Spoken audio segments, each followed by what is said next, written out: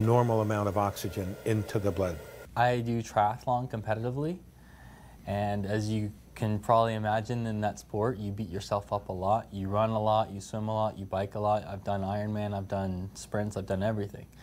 And I started using the hyperbaric chamber for recovery from races, and it was amazing. But not just the physical demands were alleviated by hyperbaric medicine, but also the fact that I study so much, because now I'm currently in medical school. There's a clairvoyance that I noticed when you come out of hyperbaric chambers, that when you're searching for a word, sometimes you kind of have like a brain fog, like it's not there. I feel like after coming out of a chamber, I would be able to find that word right away. And I'm currently in my last year of medical school at osteopathic medical school in Northern California. And along this whole way, I've seen people's perceptions of hyperbaric medicines and the way people display it on TV. And there's obvious uses for it that I've seen, that the bends and the burn victims and stuff like that, that insurance covered it. But sometimes I feel like it becomes almost like elitist, because it helps so many things, but so few people actually know how to implement it. And it's not going to make, like, any blockbuster drug will make so much money and I can just write a pill and someone can take this pill for the rest of their life. It actually takes labor to do hyperbaric medicine, but the results that I saw working at the Wellness Institute were very dramatic. Well, yesterday I told my hairdresser that, I said, whose daughter has a problem, absolutely, you must do it. It will make her feel better. It will give her energy, etc., etc. It's just, it is the best treatment I have had, and I have tried everything. The oxygen treatments made me feel better. Breathing deeper, feeling better. When I came out of the chambers, I felt alive, tingly. I could see what they call pinking up, or red parts, pink parts on my body. There was, I don't know how to describe this other than to say, a general feeling of wellness that was occurring. If I had 2 a day for a couple of weeks, oh boy, I could have gone out and, fought bears, this sort of thing. Also sharper, it was easier to read, retention was a lot better. I could read perhaps 3 or 4 hours, technical stuff, and do okay. With this stuff, I waltzed through it. I've got to 4 and 5 hours a day in 2-hour bursts. All right, I talked to you earlier about protocol and treatments.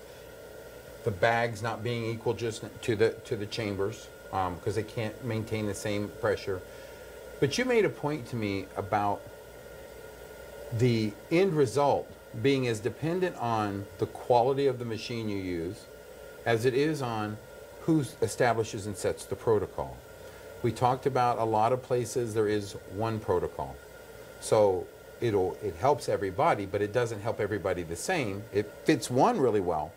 But here at the center, one of the big benefits that you explained to me is that you custom fit everybody's treatment to their condition. Is that really that big a deal? Yes, it's a big deal, and I'll tell you one of the reasons.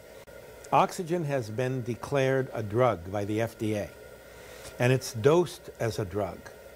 And you can't use a low-pressure chamber to dose it appropriately for all the conditions. We can use this chamber to dose almost anything in the medical arena. And dosage has to do with two major things. Number one, time in the chamber, and number two, the depth that you go to. So this chamber or any of our chambers can go to a depth of 3 atmospheres, which will treat almost anything in the medical arena, with the exception of a couple of things that Russia, for example, goes to 6 and 7 atmospheres. They have a whole hospital that does nothing but hyperbaric treatment, which is incredible. But you wouldn't necessarily need to go to 3 atmospheres to treat No, condition? no. Brain conditions have one particular protocol. Horrific infections have another. Bone infections have another. If you treat people with cancer to help them overcome some of the problems of radiation therapy, that has another. There are many, many protocols, just like there are dosages of drugs. You know, if you are a kid and you have an infection, you might get Cipro, you might get 100 milligrams, 125 milligrams or whatever. You might get 500 milligrams. So we dose according to condition and the size of the person. And that is critical to speed and success? In my opinion, it is. And in my experience, it is. And in most of the research, it is, yes. My son introduced me to Hyperbarics, and I have been running all my life. From a freshman in high school. And I've coached 2 charity groups, in fact, Leukemia Society and Crohn's and Colitis, and take people who've never run and really achieve their goals and change their lives by being able to do a distance event. But in the course of doing those marathons, I would run further than that. And it does take its wear and tear. And Roger advised me about this Hyperbarics thing. It's just, okay, what can it do? And I went to Dr. Jolly's, one of his seminars once, and he was talking about, well, what are the 3 essentials you need? You need oxygen, you need food, you need water. You can live a long time without water and food. You don't live a long time without oxygen. So I said, let me give it a try. And what I found out, it speeded my recovery. And you feel really refreshed. Now, I'm not studying as hard as my son is with medical school, but coming out of the chamber, there's a peaceful calm. It's like everything is just working better. It's fluid.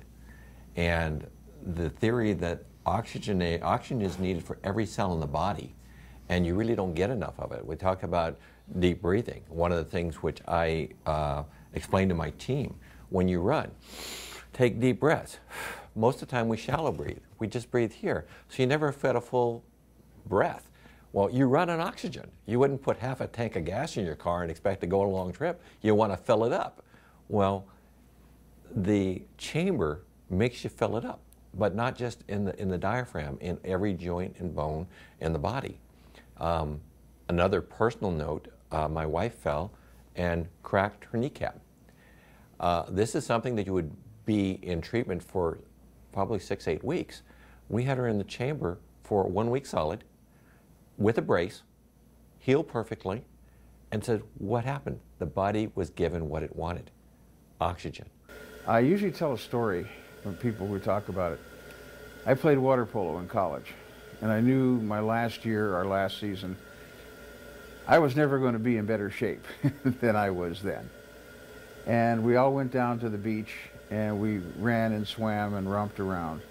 And I got out and just jogged down the beach, and even though I was lifeguarding and all this stuff, I just said, I am never going to feel this good again. You know, it doesn't get better than this, as the expression goes now. Well, one day after a couple of weeks, I came out of the treatments, and I walked out, and I remembered that. I remembered that the whole body, just like doing yoga, the whole body feels activated. First, I wanted to say thank you for taking the time to explain to me the wonderful benefits of Hyperbaric and how it can change people's lives. But before we go, people sitting at home, watching the show, maybe think it might be for them, don't know. What is it that you would really like everybody to know about hyperbaric treatment? Well, I would like everybody to know that hyperbaric oxygen therapy is the application of a drug called oxygen, and it's God's drug. That's where it came from. And our bodies were made to need it, to use it. It's a healing tool. It creates all kinds of healing mechanisms in our body. And remember, it's God's drug. Very nice. You've been watching Medical News Network. I'm Mike Wittgenstein. For further information on this subject or any other, please visit our website at medicalnewsnetwork.info. Until next time, here's wishing you good health.